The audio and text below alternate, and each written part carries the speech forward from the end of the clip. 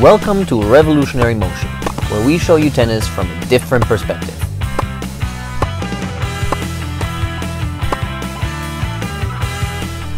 We all have probably heard the word sweet spot, and lots of tennis players are striving to hit the ball in the sweet spot all the time. Now I'm going to explain to you why you shouldn't always aim to hit your balls in the sweet spot.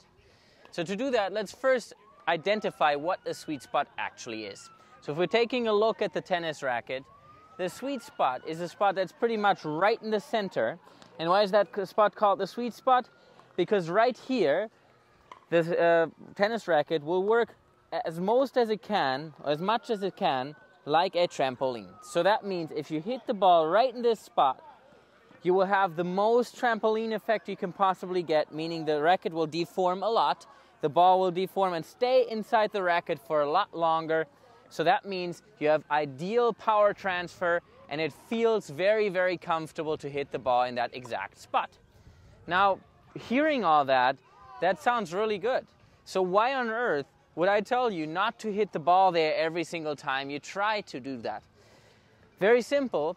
The problem with the sweet spot is that there are spots on the racket that are a little bit further away from my hand and thus make our lever longer.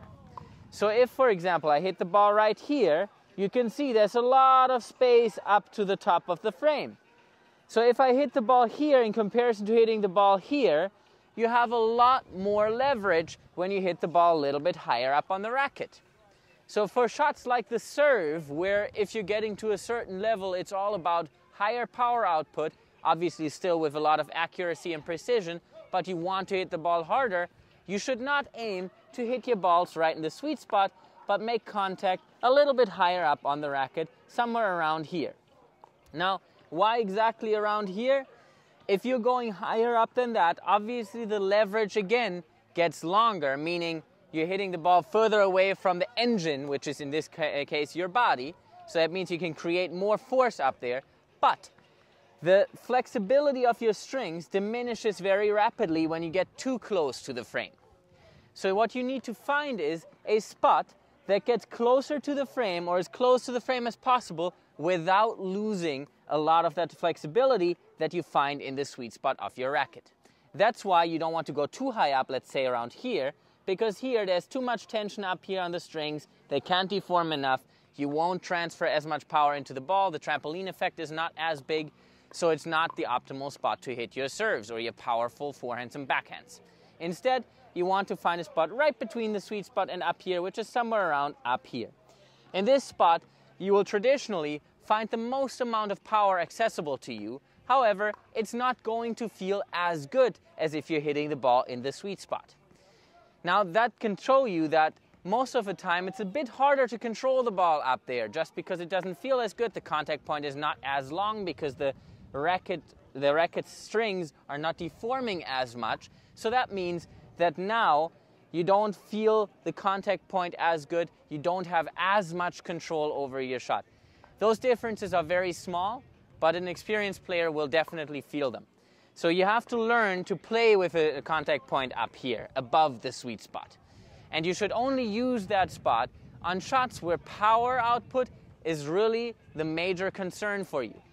Like on the serve, or if you're trying to finish off a forehand or backhand, where you need every bit of leverage that you can get in order to accelerate the ball a little bit more. Now, one thing to keep in mind, and this is really important, you want to make sure that you don't hit the ball away from the sweet spot towards the side frames. As soon as that happens, you will find that it feels a lot heavier on your racket because your racket gets pushed back to one of the directions. If it's at the bottom, it pushes back the bottom part. If it's at the top, it pushes back the top part.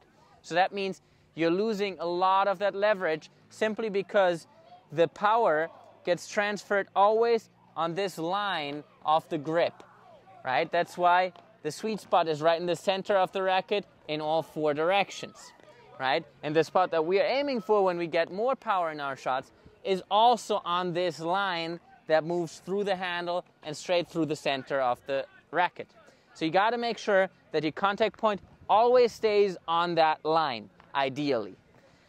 And while you're keeping it on that line, you want to keep it a little bit higher up if you're trying to get a higher power output. So unless you're trying to get that higher power output, try to stick with the sweet spot for better feel and control. But if you need that higher power output, like on the serve or in finishing shots, you need to make sure that your contact point stays a little bit higher up on the racket, just to make sure it's easier for you to access all the leverage that you have available to yourself. Hope you enjoyed this video. Please like and subscribe, and we'll see you guys soon.